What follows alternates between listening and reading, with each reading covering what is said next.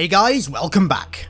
Pretty much since its inception, modding has been a core component of the Halo franchise, and although support for the modding scene since 2004 has been, well, at best lackluster, but primarily just completely non-existent, that never stopped any modders from bringing their Halo dreams to life, primarily using Halo Custom Edition. Now, thanks to 343's continued support of MCC and their promise that more is on the way for the modding community, it looks like this modding support blackout is finally coming to an end, thank God. However, it is going to be quite some time before this new age of Halo modding finally begins. But thankfully, we've got something pretty big to hold us over. One of the biggest, longest running, and most well-known Halo mods of all time just got even bigger. Today, we're diving into Halo SPV3.3. So, I've made quite a few videos over the years about SPV3 and its various updates, but for those who don't know what it is, let me give you a quick rundown. Single Player Version 3, or SPV3 for short, is a gigantic overhaul of Halo Combat Evolved's campaign, designed primarily for people who have already played CE and want more. Existing levels are expanded with new areas, encounters, objectives, and scenarios. New levels entirely are added, ranging from a totally overhauled version of the Silent Cartographer, to the Flood Assault on Alpha Base that is briefly mentioned in Halo the Flood, and even a mission where you play as the Arbiter attempting to contain the Flood outbreak, set on the Silent Cartographer Island. Entirely new enemies are added. Brutes, skirmishers, jackal snipers, sentinel enforcers, infected jackals, infected blind wolves, and more. And with them, a wealth of new weapons as well. Some from future Halo games like the BR and the SMG, along with new ones like the Particle Carbine, the Shredder, and many, many more. Armor abilities have been added, including health regen, visor, speed boots, and sprint, which, yes, although quite controversial, I will say is actually quite fun. Sprint in this game actually gives you quite a cool melee buff where if you melee whilst you're sprinting, you do double damage and also send enemies flying, which is, I'll be honest, really damn satisfying. And then the previous SPV3 update even incorporated another well-known custom CE campaign, Lemuria, which you can play alongside the standard SPV3 version of the Combat Evolved campaign. To cut it short, SPV3 is absolutely massive. It changed Combat Evolved in so many ways that it almost feels odd to call it a Combat Evolved mod, because in many ways it feels like a totally different experience, and it really goes out of its way to be that. If you're looking for a mod that still really resembles Combat Evolved but has a few minor additions here and there, then SPV3 ain't for you. This is a total overhaul in every way, shape and form, and its latest update took this long-standing beast of a mod even further down that path. However, before we depart down said path, the most iconic sponsor of all has returned to sponsor today's video, Audible. Start listening with a free 30-day Audible trial and get full access to thousands upon thousands of all-you-can-listen audiobooks, original entertainment, and podcasts in the Plus catalogue. Just visit audible.com/hiddenxperia or text hiddenxperia to 500-500. Now is the perfect time to start an Audible trial. Halo Point of Light, which continues the story of 343 Guilty Spark, is releasing in a few weeks, and not only is the art done by a great friend of mine, Pixel Flare, who also did all of my channel art, but the audiobook is voiced by Tim Dadabo, the voice of Guilty Spark. It is sure to be a spicy story, and if you sign up for a free trial, you get 1 credit every month to redeem any title in their premium section for free, to keep forever. Or, you know, if that doesn't take your fancy, then how about Shadows of Reach? What's looking to be a semi-prequel to Halo Infinite featuring Chief, Blue Team, and the Banished on Reach itself. Or how about an incredibly iconic Johnson story written by the man, the myth, the legend, Joe Staten himself, Contact Harvest. Audible is packed full of Halo audiobooks to listen to while working out, while gaming, or while just chilling and waiting for Halo Infinite. and new members can even try Audible for 30 days on us.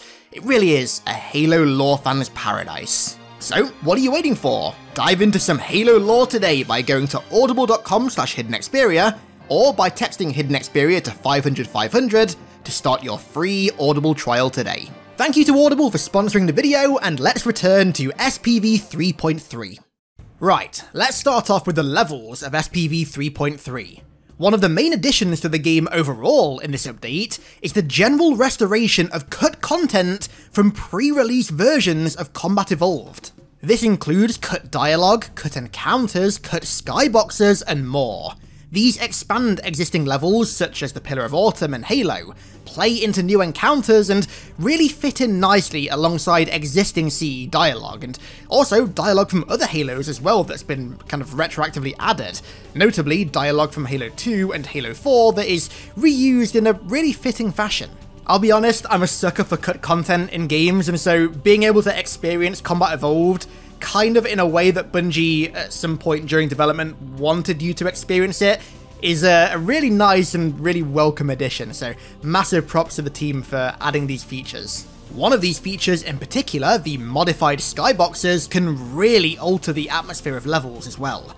As a part of the new customization features, which we're going to get to in a minute, you can change the skybox of the Silent Cartographer from dawn to midday, and also the skybox of Halo from the kind of standard foggy skybox to a really aesthetic galactic skybox, which apparently is how Bungie had it in an earlier build of Combat Evolved. There's also the addition of some new weapons as well.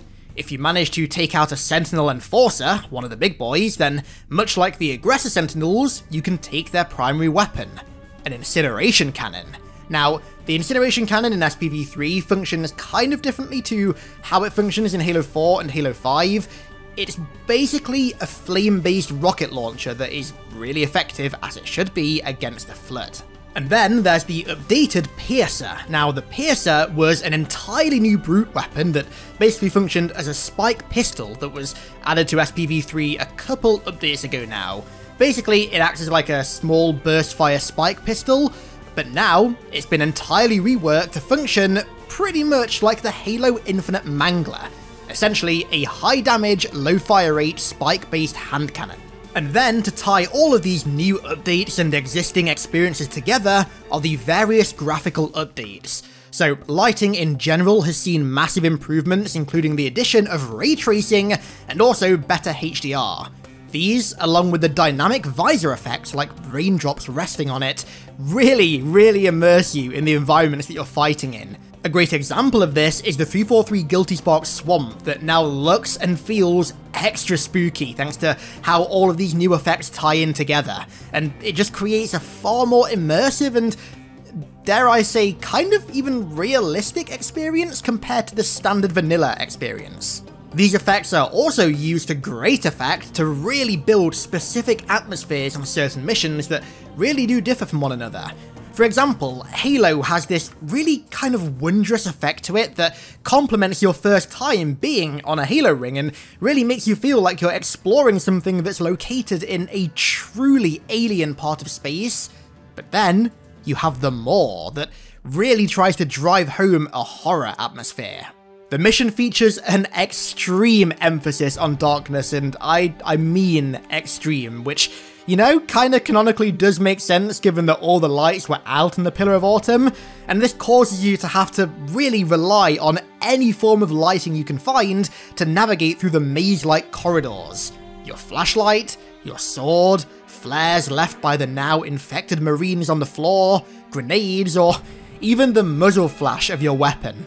At times it can feel like a bit too much, like there were a few instances where I was literally just stumbling around in the pitch black dark, running into walls and stuff, but at the same time, I feel like that was kind of the point. That was kind of like what the team were trying to get across with the mission, so I don't necessarily think that that's a design flaw. It's just, it really does put an emphasis on how important even tiny sources of light are, which I think is a really unique gameplay mechanic, quite honestly.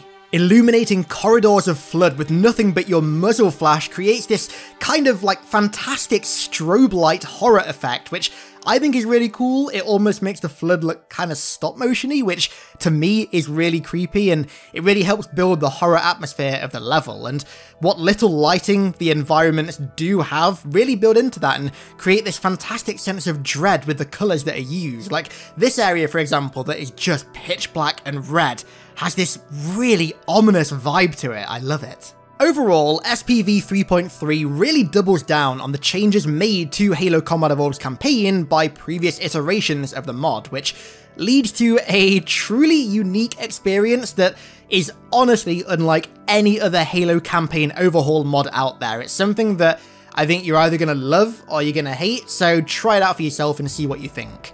But these changes are just the tip of the iceberg for this update. As I mentioned a minute ago, SPV 3.3 brings with it customization features for campaign. So, on top of the time of day customization, you can now customize how Chief and Cortana look in the campaign.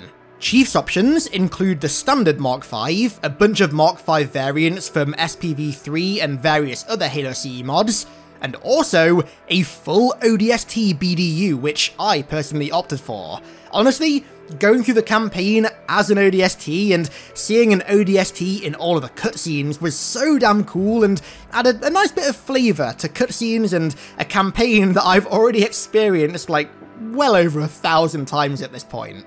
And then for Cortana, you can give her various different appearances ranging from SPV3 models to the regular Combat Evolved Cortana model, both of which can come in a variety of different colours, but also you can give her should we say, her iconic Windows 10 look. Yes, you can quite literally change Cortana's model to her Windows 10 AI assistant icon, which looks about as hilarious and just downright strange in the cutscenes as you can imagine. But last, and absolutely not least for customization, we have the Piece de la Resistance, the absolute apex of Halo customization that I don't think Infinite is gonna come even close to topping. Is something wrong? No, nothing. Craig mode. The perfect blend of big head mode and everyone's favourite neighbourhood poorly rendered brute, Craig. This feature is just beautiful, honestly, truly, truly remarkable. Bravo to all who made this a reality. Okay, so to get back on track a little bit, another big addition that came with this update is the introduction of skulls. 15 skulls to be precise, almost all of which, maybe besides one or two, are totally new to Halo and offer unique and often far more difficult ways to play the campaign. I'm not going to go through all of the skulls individually, but they offer some really cool playstyles when combined in certain ways. For example, if you enable the Fog Skull, the ODST Skull, and also equip the ODST BDU, you're essentially recreating the more grounded and ODST-suited gameplay experience of Halo 3 ODST in SPV3's campaign, which is a pretty nice little touch. It's a very different way to re-experience a campaign that you've probably already played before. However, skulls also play a large role in what is arguably the biggest feature addition of SPV 3.3, Firefight. But not just any firefight. You've got your regular old UNSC versus Covenant firefight, but then you've also got a very welcome addition, Flood Firefight. Right now, Firefight is playable on two maps, which are just scenarios pulled from the campaign, as Firefight maps always were. There's the Rock Slide map from Halo and the Engine Room map from the Maw, and they both come with a bunch of different modes as well. There's regular survival, squad survival where you have a squad of ODSTs that you have to defend and you only fail if they all die, and Juggernaut, where you're given all of the unlocks and weapon drops from the start, but only one life. Each mode also has a number of unique difficulty options as well that alter the number of waves you have to survive and also how frequently new skulls are enabled. In addition to weapon drops, you can also get hero drops as well, which play into SPV 3.3's new hero feature that I probably should have mentioned earlier. These heroes are characters who are basically invincible and go into a downed state when they take too much damage that requires you to revive them. Basically, think Halo 5's revive system, but with no stupid gimmicky quicktime event. These hero characters include Johnson, Chief, Keys, who comes armed with a golden magnum, and Fohammer, who comes armed with a Reach grenade launcher. And there are also some other ones as well from the Lemuria campaign. These really spice up your allied forces in Firefight and give a kind of twist to having AI on your side. The variety of loadouts and weapons, including some new weapons that are entirely unique to Firefight, offers a fair bit of replayability despite the fact that there's only 2 maps, and Flood Firefight in particular feels so fresh and honestly really different to regular Firefight. I love how the atmosphere of the map is different if it's Flood that you're fighting. It kind of just makes everything feel a bit more foreboding and immersive, which, you know, are 2 things that are pretty great when fighting the Flood, and these are feelings that are only enhanced when you and your ODSTs start getting swarmed as more and more Flood pods fall from the sky. It's a really nice twist on regular Firefight that I personally find to be far more enjoyable, and honestly, I still have no idea why no Halo game outside of Halo Wars 2 has done any form of like Flood Firefight yet, honestly. I really don't get it. The Flood are just perfect for a wave-based survival mode. Why has it not happened yet? I definitely recommend installing SPV3.3 purely for the Firefight, honestly. I reckon that you'll really like the variety that it brings to traditional Firefight, with the new enemies and the weapons and the heroes and stuff like that. There are some pretty damn cool weapons and also weapon variants in here to use against hordes of Coveys and also Flood. And speaking of installing SPV 3.3, no longer do you have to go through the rigmarole of having to install the ancient, dusty 2003 version of Halo CE PC to play SPV 3. You can now play SPV 3 as long as you have Halo CE in the MCC on either Steam or the Windows Store installed, so no more having to torrent a 2-decade-old game and then go hunting for a CD key. Just one thing to note though, you don't actually play SPV3 in MCC, you still boot it from the SPV3 shortcut that is created when you install the game.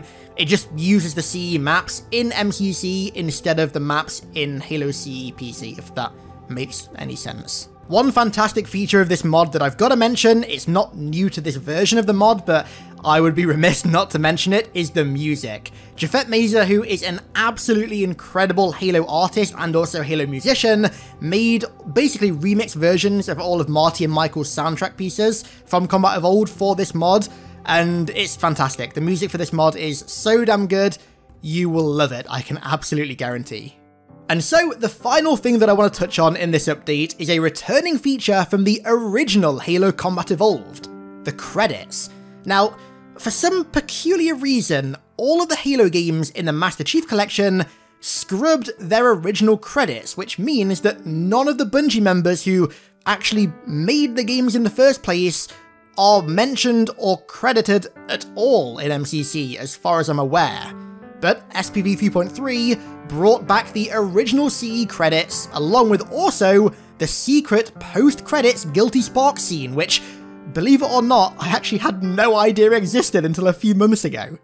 And so, that's it. All of the newest features coming to Halo's biggest mod ever in SPV 3.3. The link to the SPV Discord, where the download links can be found, is in the description below, so make sure you give this mod a try. With how bright the future of Halo modding is, I mean, even before 3.4.3 released official mod tools, thanks to a model importing tool that was created by a guy called Forerunner for Halo Reach, Halo 3 and Halo 4, as you can see, I have a feeling that these modding videos are gonna become a semi-regular thing again, or at least I hope they do.